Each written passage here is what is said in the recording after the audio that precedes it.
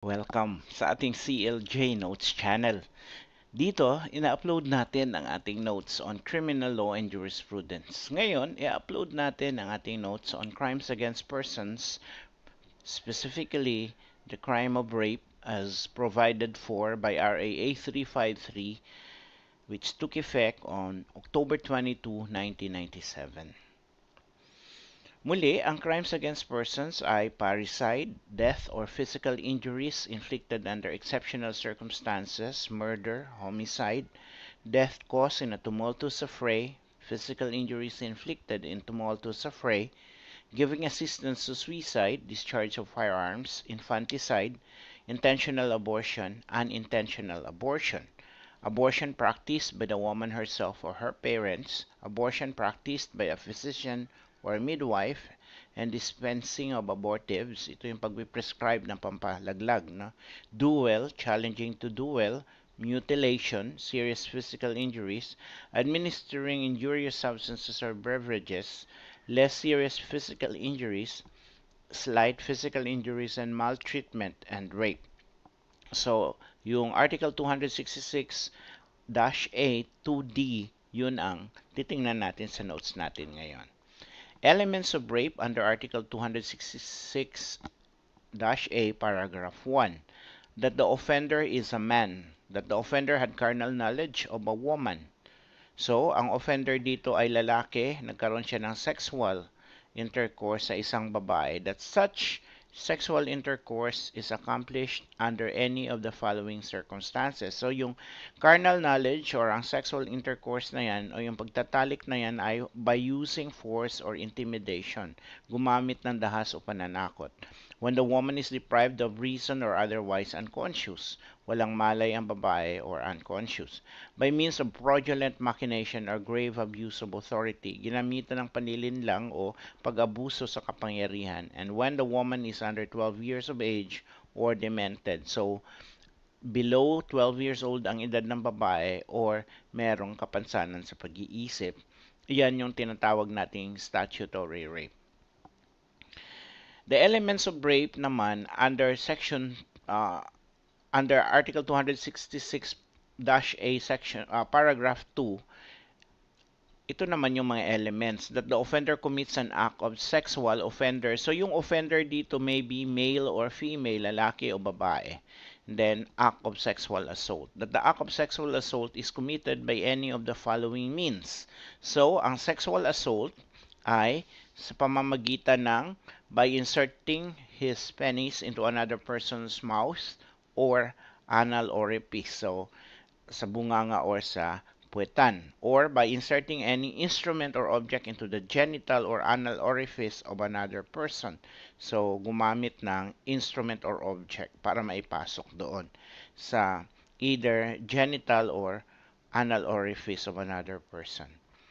That the act of sexual assault is accomplished under any of the following circumstances. So yung pag-assault na ito ay ginamitan ng force or intimidation or deprived of reason or otherwise unconscious, maaring din drug, by means of fraudulent machination or grave abuse of authority when the woman is under 12 years of age or demented. So ito yung statutory rape. Kahit na may consent, basta't below 12 years old, that will be rape under the law. Okay, so ito ang tinatawag nating sexual assault. Hindi na siya naglilimit sa crime ng rape doon lang sa kalalakihan. No? Kasi sa paragraph 2, kasama na ang sexual assault. Sa paragraph 1, yun yung traditional rape na sinasabi natin. Who can commit rape? So under RA 353, the crime of rape can now be committed by a male or female. So pwedeng babae or lalaki o babae makasuhan. Before its amendment, rape could only be committed by a male person. So hindi lang lalaki ngayon ang pwedeng makasuhan ng rape. Two modes of committing rape: organ rape, penile rape, penile from the word penis, or rape through sexual intercourse. So yun yung unang classification or mode. Pangalawa, instrument or object rape or gender-free rape.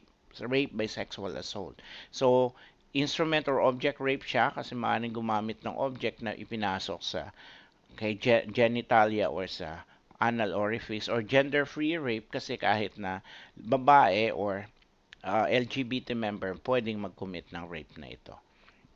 So yun na tinatawag nating rape by sexual assault.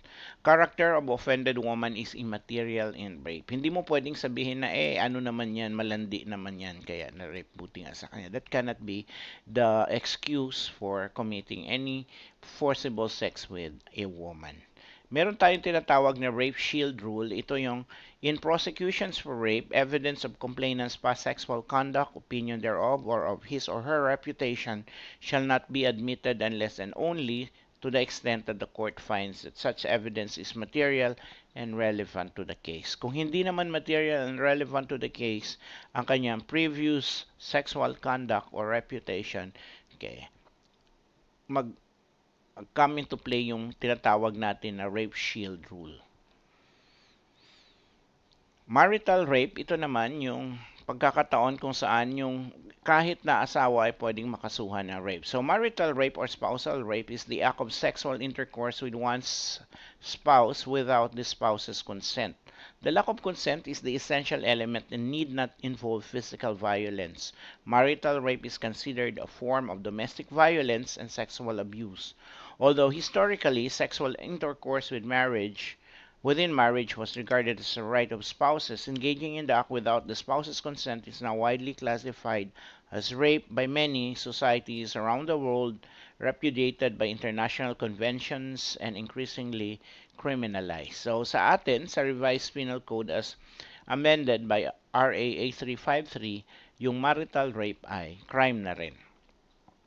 Okay, so yun ang mahalagang puntos about the crime of rape, still within our topic on crimes against persons. Patuloy na mag-aral ng maigi, magsikap para sa matagumpay na kinabukasan. God bless everyone.